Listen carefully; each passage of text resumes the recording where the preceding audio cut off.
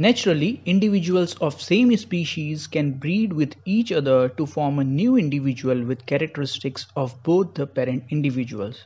Many a times it is desirous to combine useful characters or traits of two different but closely related species to give rise to a hybrid plant. This process is called as hybridization. But not all species can be bred or crossed to form a hybrid due to various levels of incompatibility barriers.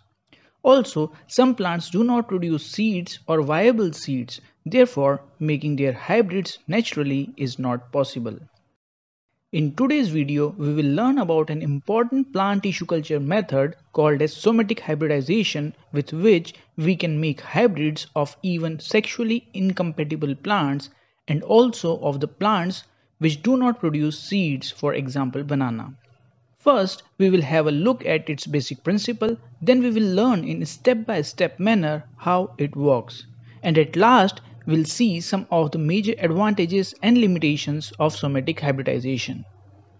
Using plant tissue culture techniques, the incompatibility barriers to crossbreed unrelated species can be overcome to generate hybrids. The method is called as somatic hybridization, in which protoplast of two different species can be fused with each other to form a hybrid cell that later give rise to a hybrid plant. Let's see in a step-by-step manner how somatic hybridization actually works. The first step is isolation of protoplast. Generally, leaves or callus are used to isolate protoplast. The cell wall is removed mechanically by fine chopping or enzymatically using cellulase, pectinase or mastozyme to obtain protoplast. Enzymatic methods is superior over mechanical chopping as number of protoplasts obtained are large and cells are injured less. The next step is fusion of protoplast of two species. Once the cell wall is removed, it becomes easier to fuse the protoplast and their genomes.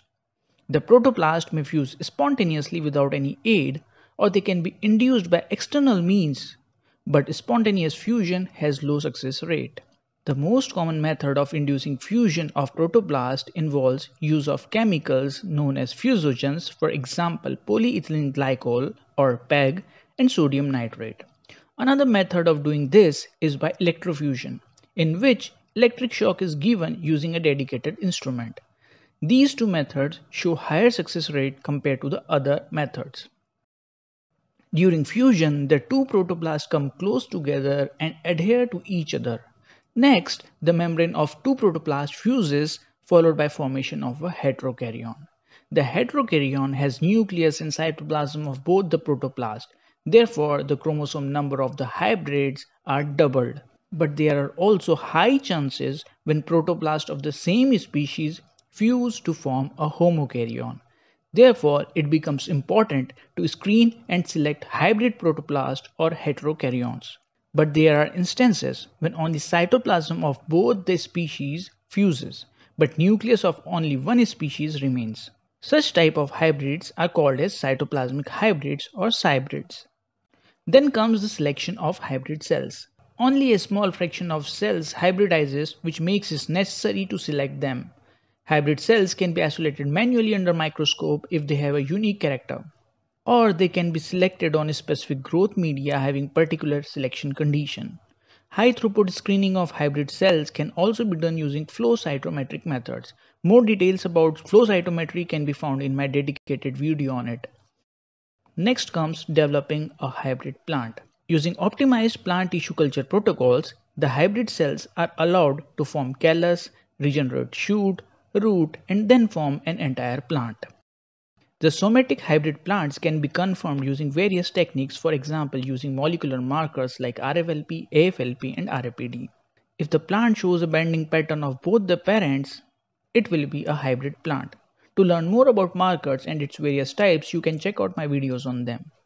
The most important advantage of somatic hybridization is that you can make hybrid of sexually incompatible species. Also, you need somatic cells to make a hybrid, and there is no need to wait long for reproductive stage. Talking about limitations. Sometimes hybrids produced by somatic hybridization may not produce viable seeds, making it difficult to propagate it naturally. Plants obtained from one somatic hybridization event often have somaclonal variation or variability in their genetic composition. The plants may not be genetically stable. Selection methods of hybrids are not that efficient. As somatic hybridization is a random event, it may lead to production of undesirable hybrids.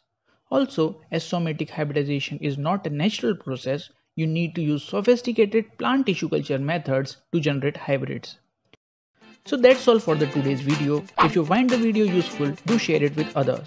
Comment for queries and suggestions. Subscribe to stay connected for more such videos. You can check out my other interesting videos on plant tissue culture, markers, research and publishing, techniques and others. Finally, thanks and see you in my next video.